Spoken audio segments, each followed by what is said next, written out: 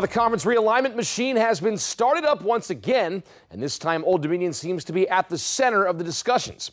CBS Sports reporting that Conference USA proposing a realignment plan to the American and the Sun Belt, pitching realignments between teams that share regions of the country. Today, WTKR getting ODU Athletic Director Wood Selig's thoughts on the matter. Selig says that these three leagues occupy the exact same spread out footprint. The solution, take those schools and make three conferences that are more regional.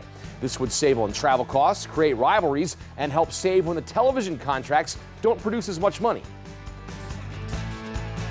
We've got to focus less on where are we going to generate revenue from TV, but more on where are we going to save expenses on travel and do what's right for our student athletes as well as the fans, because the fans represent our financial future in the form of donations and season ticket sales.